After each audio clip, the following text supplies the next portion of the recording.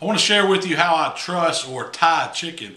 What I got here is just a 5-pound regular fryer chicken, and the reason why I would tie it is because when we're putting it on a rotisserie or on the smoker, tying it kind of keeps it all together instead of having the chicken cook uneven, all fall apart. If you take the time, just do this simple little technique, it'll make your birds look better. First thing I did was kind of fold the wings underneath the back of the bird. It's real easy. Then you need about a 24-inch piece of butcher twine.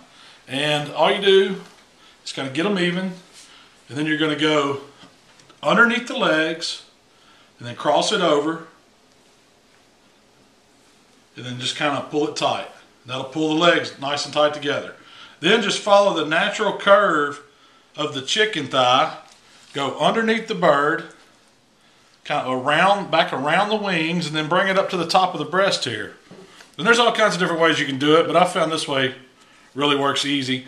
And you just go under once, and then go ahead and give it under again, and then tie it down tight, and then come right back, make another little knot to tie it off, and then you can clip off the excess, and you got a tied bird. That's all there is to it. Let's see. Get my right hand going. I'm not a left-handed guy. There you go. Tied chicken. Now it's ready to go on the rotisserie or to go on the smoker.